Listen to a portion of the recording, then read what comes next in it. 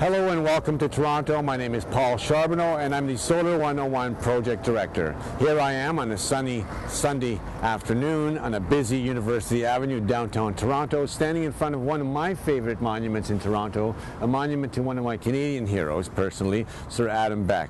This gentleman here, Sir Adam Beck, decades and decades ago ensured through legislation that we in Ontario would cooperatively through municipalities and governments and us citizens own our energy production systems that's powered by systems such as Niagara Falls and other hydroelectric power projects around Ontario.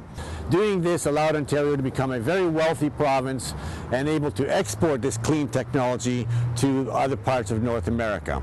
This allowed Ontario to become the engine of Canada. Now that we have this new piece of legislation called the Green Energy and Green Economy Act, it's important that you understand the economy that is created by this green energy. It's not just a small thing, it's a big thing, and we hope to see that this becomes the 100% way of producing electricity in Ontario, the sustainable way. Thank you very much.